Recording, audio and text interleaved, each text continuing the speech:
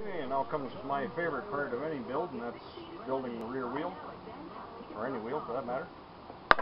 Rear, front, enjoy it all. So, pick a nice comfortable spot in the backyard and in the shade and with a beverage of choice and set to work.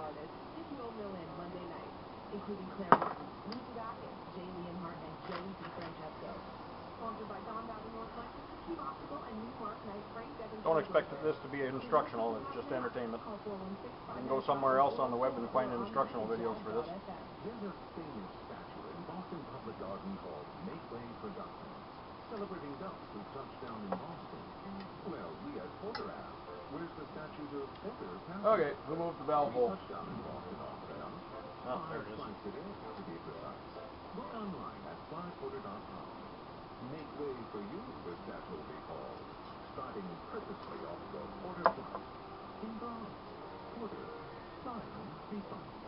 Hi, it's Peter Leyland. Do you lean to the left or to the right? You push hard or light as a feather? So it begins.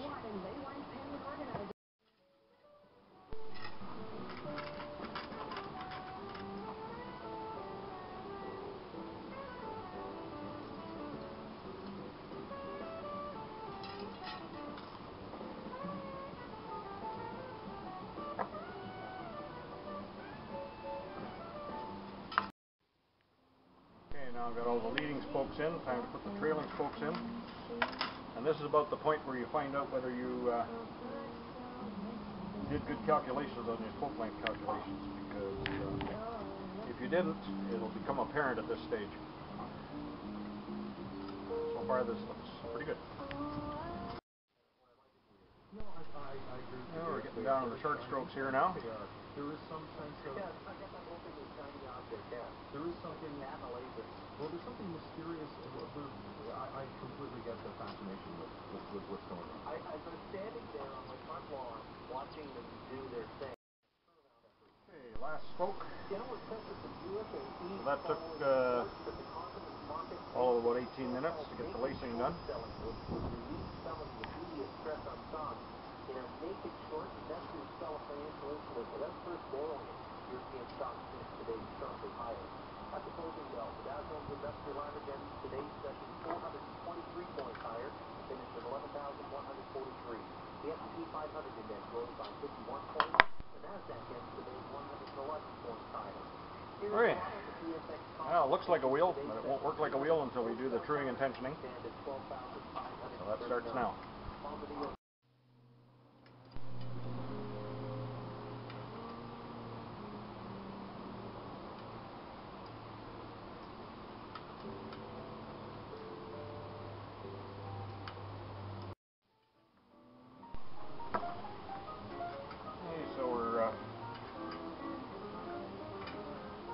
Getting the slack out of the spokes, starting to bring to the point where it'll start to tension up.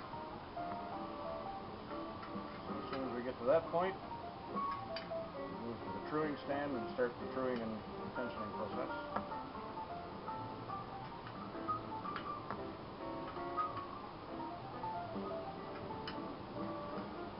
The fun part.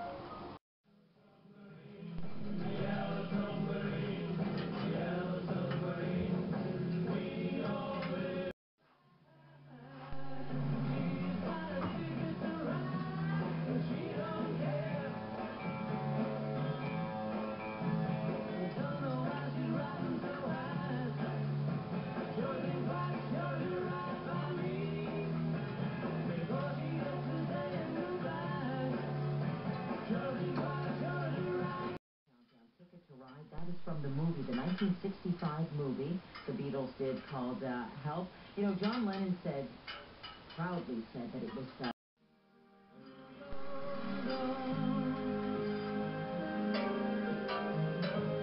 will never disappear.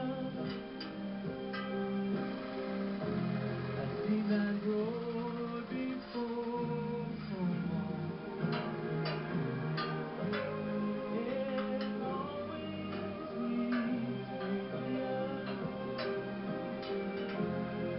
Lead me to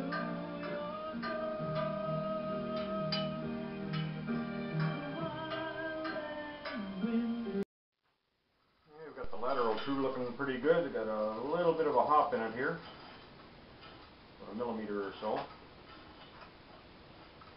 Try and get that out.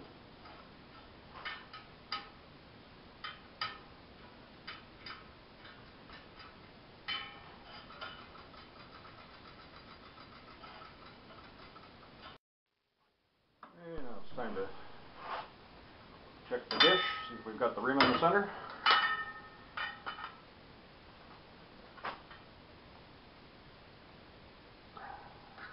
So far I've just been guessing at it. We'll see how close I got.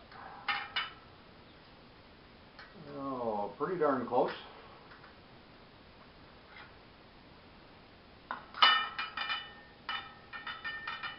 Just got to bring it to the drive side just a hair.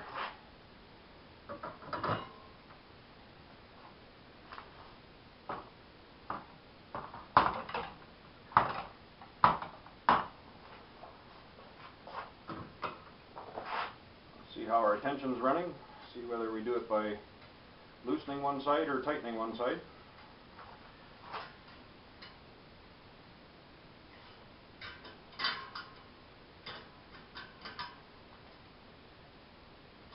Looks like we're still running low on the tension, so I'll bring it over by tightening the drive side spokes. Okay, we're giving the drive side spokes all a quarter turn. Check it again for lateral true.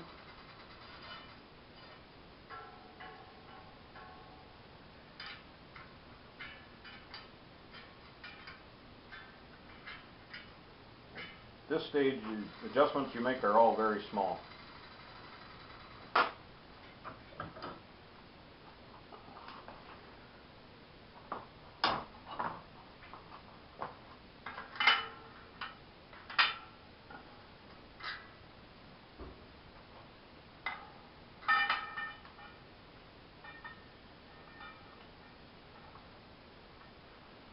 And the dish is just about bang on.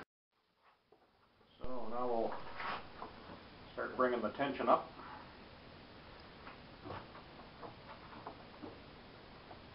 We want minimum of 100 kilograms of force, 100 to 110.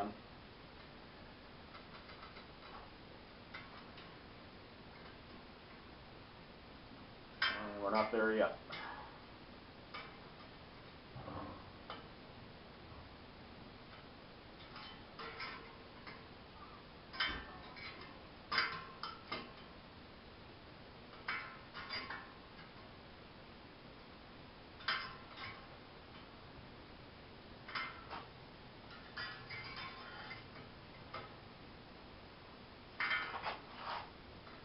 Because there's almost no dish on the wheel, it's going to be pretty even side to side. So that's one reason I like Deere hubs, is you get a very stable wheel because you get even tension without the dish.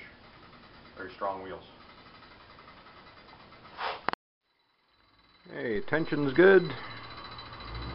She's running true. Little tiny hop at the seam. There goes the FedEx truck. Like I said, a wee tiny hop at the seam, but I'm already running high tension at the seam as it is, so I'm not going to bother with that.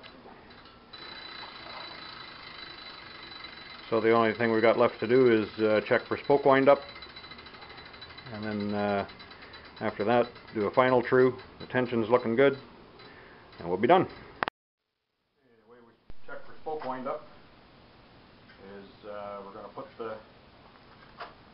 the end of the axle on a board on the floor, and then go around the wheel and press on the rim. An old man shouldn't have to put himself down in this sort of position, but press on the rim and listen and feel for spoke heads popping. That means that there's wind up there that you're relieving. So far nothing. I find that by greasing the inside of the eyelets before you lace it up usually eliminates, or at least alleviates, that.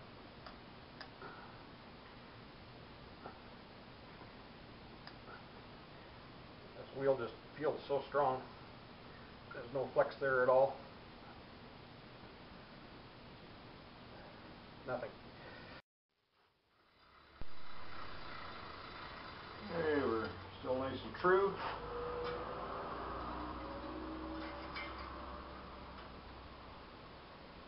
Our tension is just about up where we want it. Pretty well balanced.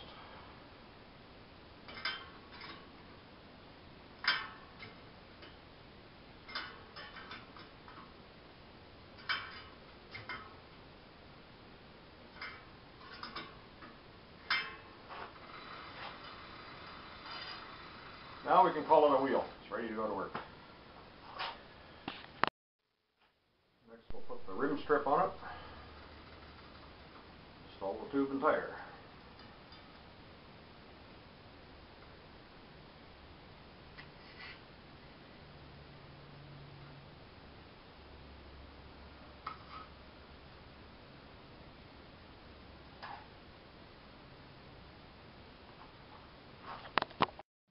Tire is mounted, and bike's ready to, or the wheel's ready to stick in the bike and ride. These Sturmey-Archer hubs, you can double cog them with the dished cogs. You can put 2 cogs on there back to back, and with a derailleur you could feasibly double the gearing. But if you're using 1/8" cogs, of course, you might have a problem passing a chain through an 1/8" chain through a derailleur. But I've seen it done with cheapo derailleurs just by putting a washer between the jockey wheel and the outer plate just to widen it out a little bit. Or you could just, you can get 3/32 cogs for these as well. So if you wanted to double up the gearing, it's not that hard to do.